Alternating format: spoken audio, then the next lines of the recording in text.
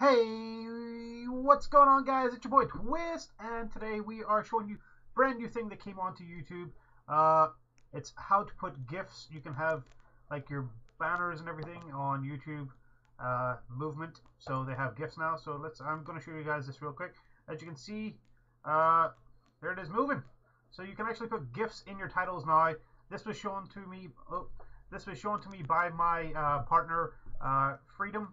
This is freedom.tv. The link will be in the description too. If you guys want to go and partner with them, they are accepting even the smallest of channels, just like mine.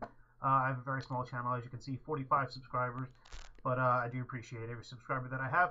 Now, all you have to do is whenever you're making your banner, you have to know how to do GIFs or GIFs or SIFs, whatever the frick you want to call them, and you basically just upload it as a web file.